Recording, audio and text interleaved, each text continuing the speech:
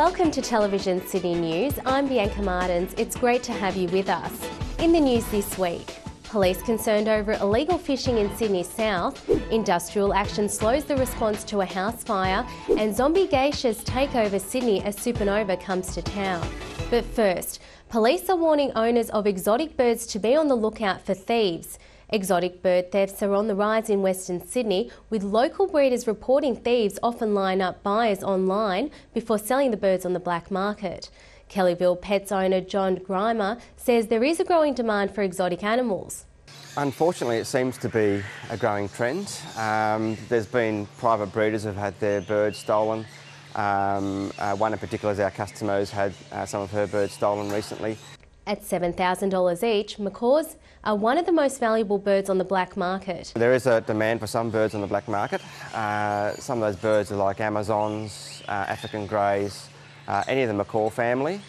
Eucalyptus, one of our customers had their eucalyptus stolen recently.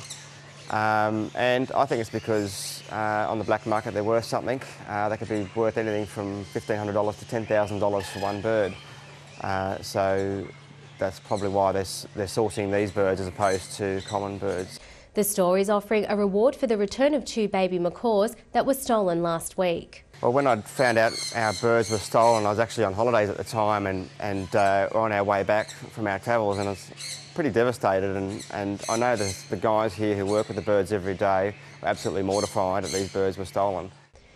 Authorities are reporting recreational fishermen continue to fish illegally in Botany Bay, Georges River and Port Hacking. Botany Bay Water Police Sergeant Brett Prentice says it's been 10 years since fishing became illegal in the area, but people still didn't realise they need a licence to fish. He said there had been an increase in the use of illegal equipment, including netting and lines. A Sefton man was recently fined $10,000 for illegal possession of hundreds of saltwater nippers. Emergency services response to a house fire in Sydney South was slowed following a Fire and Rescue New South Wales strike over work cover reforms on Thursday. Father and son Andrew and Freeman Arbuckle were the first people on the scene of the Ramsgate house fire and said police arrived well ahead of firefighters. The fire is believed to have burned through the ceiling to the roof, and by the time the fire services arrived, the house was engulfed in flames. We immediately pulled up and we rang 000 and got a hold of the 000 people, while my son here, Freeman, he ran inside the house to check there was anyone there, and he got the lady and her grandson out of the downstairs area. A Fire and Rescue New South Wales spokesman said striking firefighters did not attend the scene at Ramsgate after walking off the job that morning. The whole bottom of the house was all smoky in the other part. Then we tried getting in, couldn't get in. By the time my dad had called the ambulance, 20 minutes afterwards there was no one here. We tried breaking through the back door, didn't work. After that, was just waiting for the cops. He said calls were rerouted to the Rural Fire Service and Air Services Australia. Firefighters in Sydney, Wollongong and the Central Coast voted to stop work for 5 hours over the state government reforms. However, other emergency services covered for them. A prohibited snake, a stolen dog and drugs worth an estimated $50,000 were seized by police in raids across Sydney's west on Thursday. Police made the raids as part of Strikeforce Raptor investigations into outlaw motorcycle gangs. A 19-year-old alleged member of the Rebels bikie gang was among the arrests made following the earlier raid of a Tilapia home that netted 2 guns, 120 rounds of ammunition and a kilogram of drugs. About 400 people rallied at Wilton Community Centre on Saturday to protest against the federal government's airport proposal for the area. Transport expert Noel Child says alternatives to Wilton do exist. Local MP Jai Rao was disgusted that Federal Transport Minister Anthony Albanese did not attend the rally and told those gathered he would fight the airport plan. Wollondilly Deputy Mayor Ben Benasik also wants Mr Albanese to face affected residents. Lethbridge Park Community Kitchen may be forced to close after Housing New South Wales withdrew funding for the service. Project Supervisor Deborah Leo says the volunteers are devastated, while service users like Rebecca Astill worry for the future.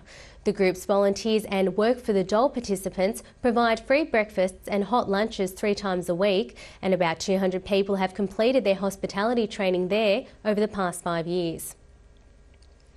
Plans for a new regional tourism information centre showcasing the Macarthur region are well underway. The Australian Botanic Garden at Mount Annan, the region's biggest tourism drawcard, has released the concept design for an iconic new building to be built at the garden's Narellan Road entrance. It will feature glass walls to bring the outdoors inside, a cafe overlooking a man-made dam, a playground, dog track and walking trail. How long is a piece of string? Long enough to tie 1,500 students together in a fight to stop bullying at their school. Glenwood High School launched the String movement with a video of students calling on their peers to protect each other against bullies. So we introduced the String movement at an assembly, a whole school assembly last Friday, and after the assembly we encouraged people to come down to the quad in the playground and sign the pledge in which they promised to stand up against bullying, and we gave each person who signed the pledge a piece of string to tie around their wrist. The string is designed to be a reminder to students to help stop bullying whenever they could.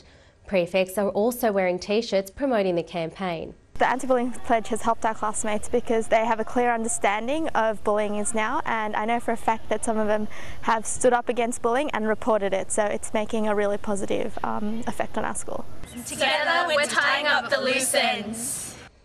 A Tamil couple has just married 35 years after being separated by fate. Deborah and Tony Frost dated in high school in Britain but split when Mrs Frost's family migrated from England to Australia in 1976.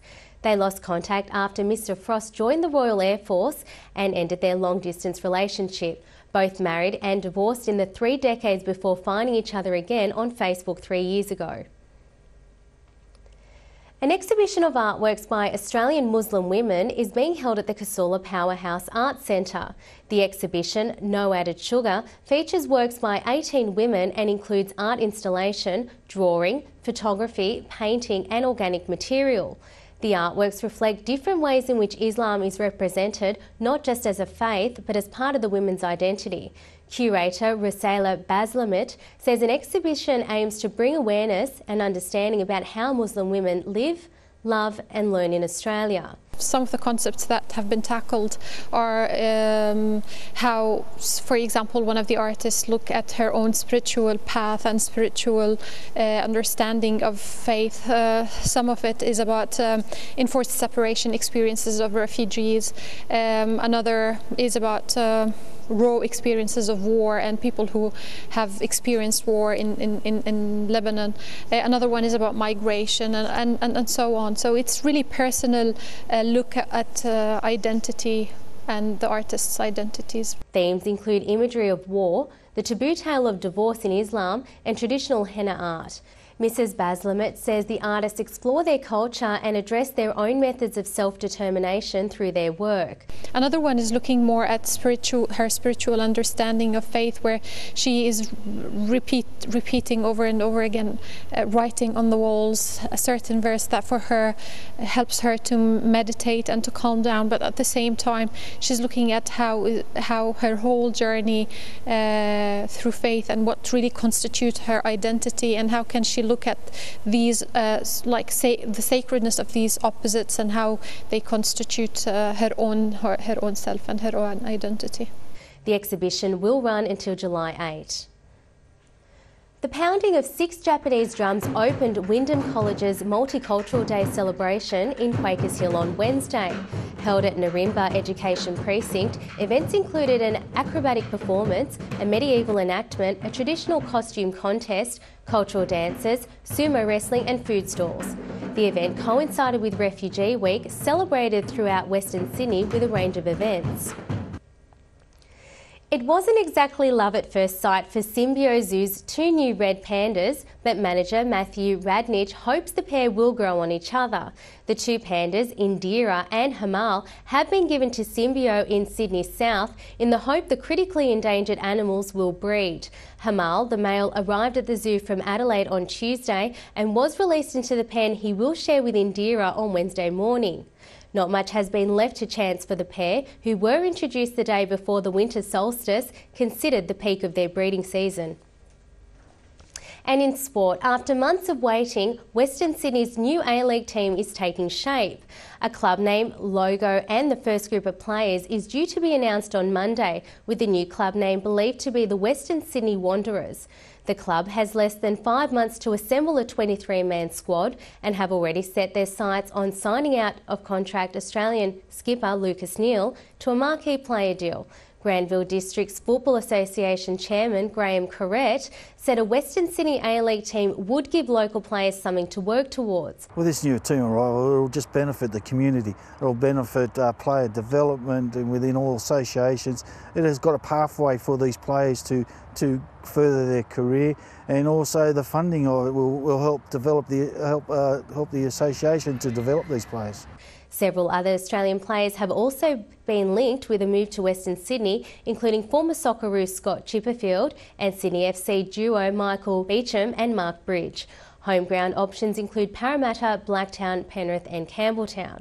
Last week's draw confirmed the club will host the city's first derby against Sydney FC in round 3.